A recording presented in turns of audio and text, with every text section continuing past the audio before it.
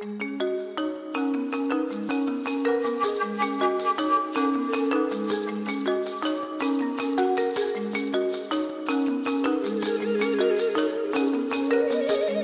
photographs that David has collected here this evening, and indeed in his wider collection, are a really powerful way of communicating the challenges that are facing conservationists today. We're thrilled as Tusk to have him as such a committed supporter and an ambassador for the charity's work.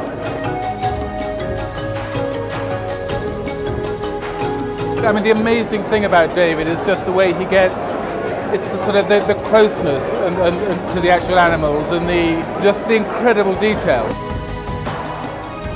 We're extremely grateful to David Yarrow for speaking to us tonight about his personal experiences, working up close and personal with African wildlife and sharing insights from his expeditions.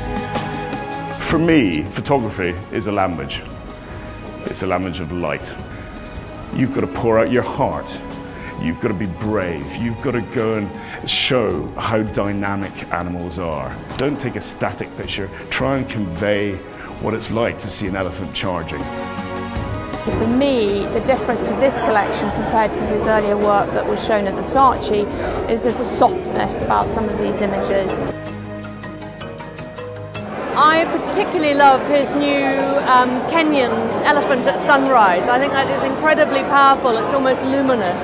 And I love the way it's hung here in a dark room on a dark background. I can really visualize that. There is absolutely no doubt that if you're going to try and employ money in conservation, that you can't just do it in a ring-fence base where you say, I'm going to hire people with guns to get rid of the poachers. That's not going to work. You have to educate the people that are going to grow up there as to why that's happening and how their livelihoods could be affected if there were no animals left there.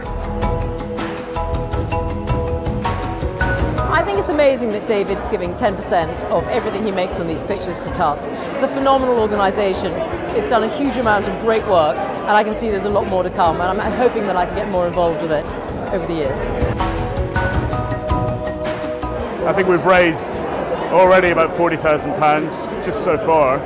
Picture sales are coming through, so I think it's gone well.